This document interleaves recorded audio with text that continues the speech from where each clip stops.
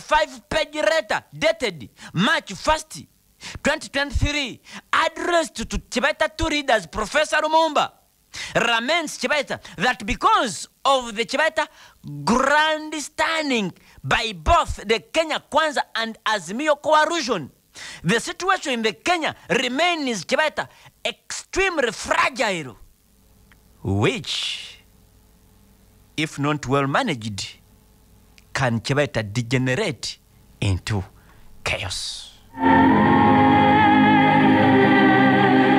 Biena singo kwatamu sagala because ya miketano. Professor Lumumba warned that if abababiri singa kakwate kano, if they fail to provide the necessary leadership during this time when the country seems divided down the middle, they will bear Chibaita responsibility of any mayhem that might arise. Efujjo nerigendo kolebwa, abantu abagendo kufa, sente zigendo kufibwa, n'abantu abagendo kubwa tia gas nebyo nebigendo kudirira.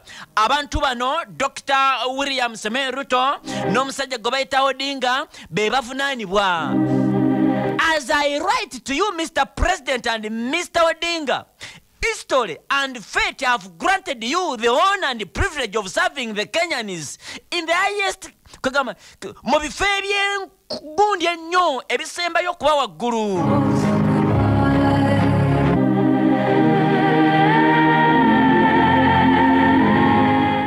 You bear the greatest responsibility for Kenya.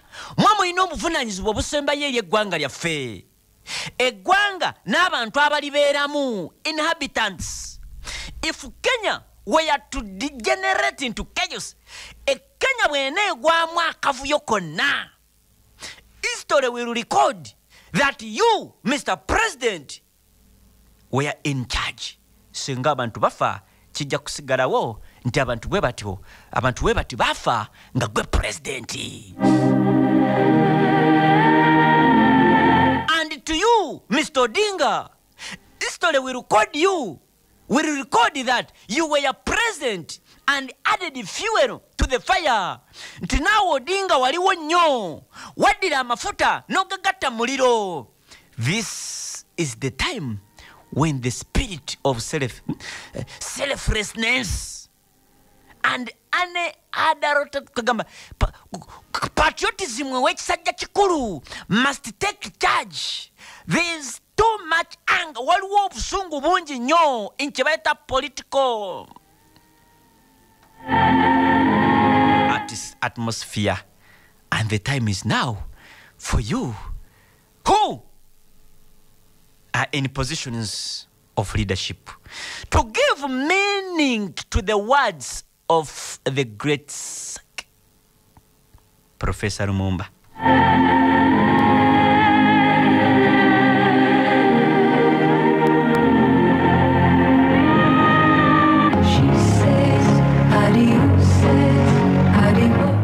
Kenya embeera si ya bulijjo.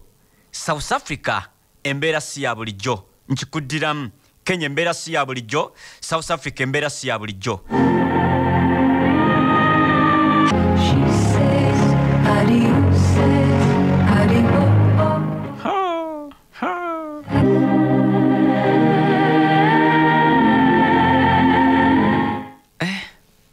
President Ruto, in accordance with the Constitution of the Republic of Kenya, you President Ruto, okusinzira ku ssemateeka w'eggwanga erya Kenya, are the President of the Republic of Kenya. Gwe President w'eggwanga erya Kenya. This is the time kino kye kiseera when history calls upon leaders nga ebyafaayo biyita abakulembeze to rise above the parapet okulabika nti basituka okukira ku kintu ekirala kyonna ku lw'eggwanga lyabwe of partisan politics. Politics ayawulayawula mu bantu nti ono wagundi, and to seize the opportunity era okunyule akakisa kano to stabilize the ship of state. Onyweze n'okukkakkanya eryato lye bayita Kenya. Don't think it underneath you tokirowooza nti kigenda kubeera kyangu nnyo to approach your adversaries. Wabula kkiriza osisinkane gye bayita handshake eri. Do so for the sake of the Republic of Kenya. Kikole ku lw'eggwanga lye bayita Kenya. And history will remember you fondly. Era history ajja kujjukira mu byafaayo ng'omusajja eyataasa Kenya.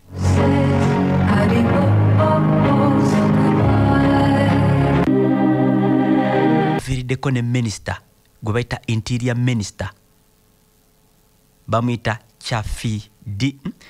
Chalfidin yalizayininze. Bamuyita Taufik, musajja muisiramu Taufik. N'agamba he has resigned due to Chibaita family reasons as a government cracks down on Chibaita prominent opposition figures. Ku campaign gibali bagenda okuteekawo ey'okwekalakaasa.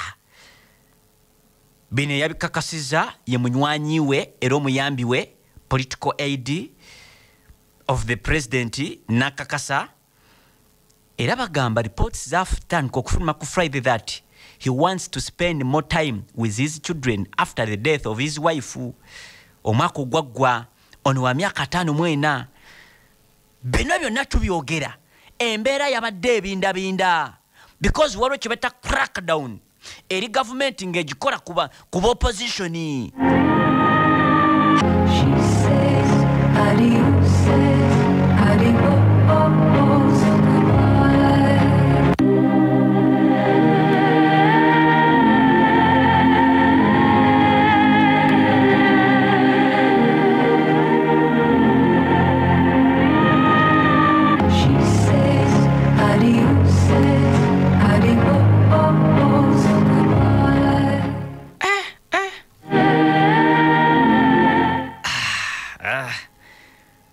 Njagala fundikira njagala kufuna citizen eno te sirapa bwegira kubanga gye neesibyeko wano okutuweereza tufeedinga amawulire wano. Njagala kulaba Odinga mukwate wajjo.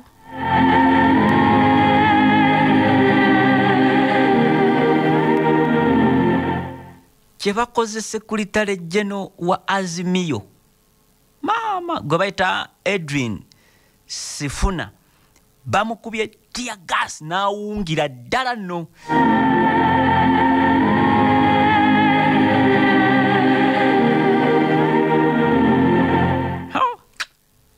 Njagala kuyingira eggwanga erya kansooke ndabo bwa njagala kunoonya Odinga aliwa.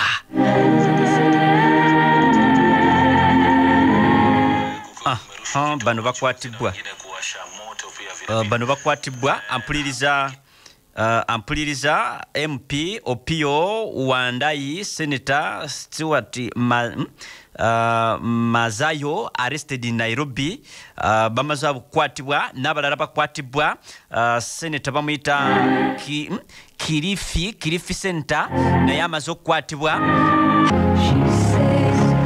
Ne Unguja MP Opio naye akwatibwa among other leaders arrested as police rob Chibaita tear gas at protesters trying to access KICC. Abo bo amawulire gakakasizza kati bamaze okukwatibwa mu eddakiika zino ziri 28 emabega. Nairobi tear gas as police engage protesters in Chibaita running battle. Abaka ba parliament batandise okuyolebwa. Wolaba ebifaananyi kye bata scenes around Nairobi CBD as Azimio anti-government protest escalate. Ebifaananyi byonna biraga embeera nga ya bunkenke basaba ne bannyabo mu kibuga kye bata Nairobi. Laba embeera ebadde nga positive tuli ku TV.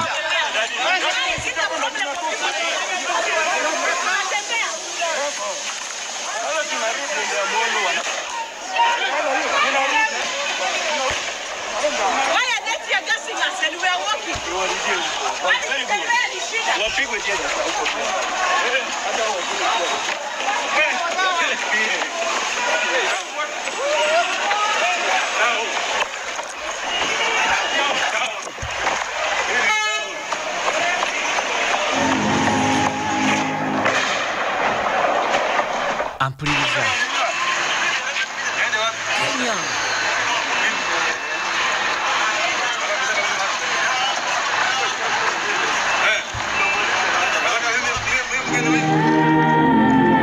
Ampuliriza live Nairobi, Kenya. Ono Secretary General ayorebwa oyo gwowulira tear gas masasi gavuga wonna osina okulabika nti otumbudde. Ayayayayayaya tear gas canisters na buli kimu.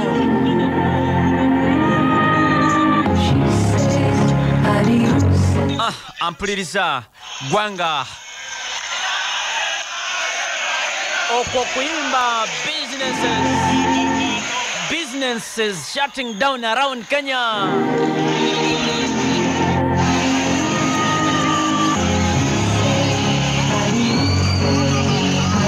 Embeera yeeyongera kutabuka wonna osina okulabika nti otumbudde.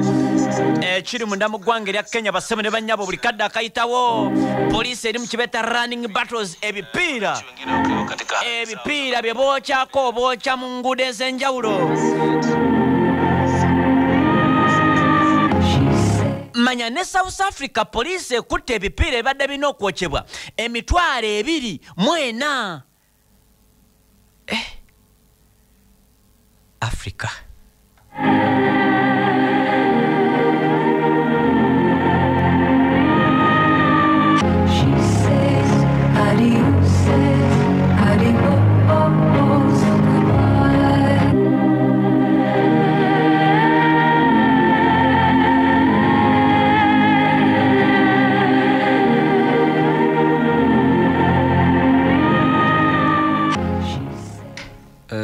Njagala kugendako katini nnyo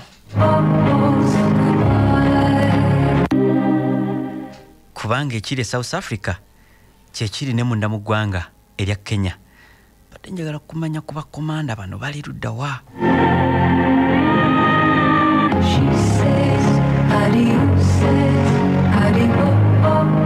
Badde njagala kumanya ku bakomanda naye ndowooza